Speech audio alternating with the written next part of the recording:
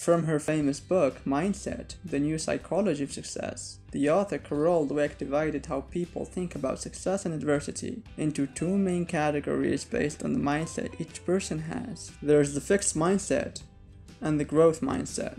In the fixed mindset, you feel that your talent, intelligence, and ability for success are fixed. It means you have them or you don't, and if you don't, you can't do anything to acquire them because they are a given thing. The person with a fixed mindset tends to avoid challenges because he fears that if he fails, he'll look weak and stupid. He usually gives up easily when he fails at something, and he tends to believe that he's superior or inferior to other people.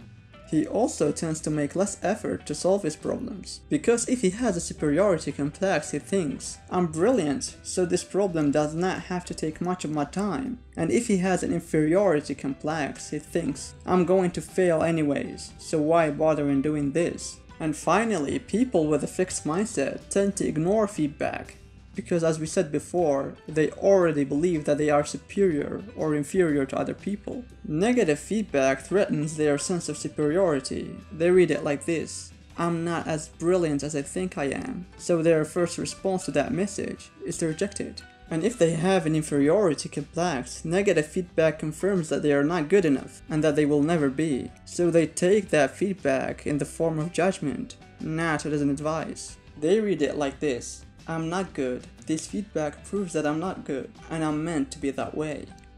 Now let's talk about the growth mindset. The growth mindset is the opposite of the fixed mindset. In this state, you feel that your talent, intelligence, and ability for success are improvable.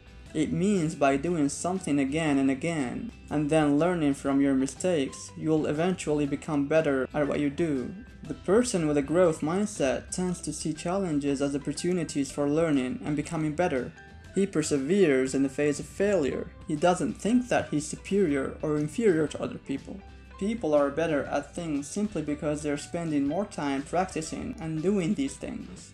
He also tends to believe that effort is required to build new skills, and he loves feedback because through it, he becomes better at what he does. The difference between the fixed mindset and the growth mindset.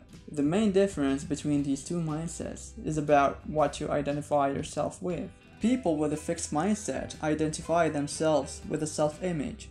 I'm intelligent, I'm gifted, I'm successful, etc. This identification makes them weak because they are always striving to maintain that identity, consciously or unconsciously. And the best way to preserve the image of you being intelligent is by never testing your intelligence in real life and never exposing yourself to real challenges. People with growth mindsets identify themselves with the process. They don't believe they are intelligent. Instead, they believe that they can find a solution to any problem no matter how difficult it is. And if they can't in the moment, they go learn more and then they come back and solve it. Are you in the fixed mindset or the growth mindset? Every one of us is on the fixed mindset in some areas of his life and in the growth mindset in other areas of his life. So your job is to identify the specific area that you want to develop in your life and then find out what mindset do you hold in that specific area. There are a lot of tests on the internet to identify which mindset do you hold, so I encourage you to take one of them. How to change from the fixed mindset to the growth mindset. To change from the fixed mindset to the growth mindset, first you need to be conscious that you're in the fixed mindset, and then simply start doing the stuff that a man in a growth mindset does. It's simple, yet very difficult. Thank you for watching, and see you in the next video.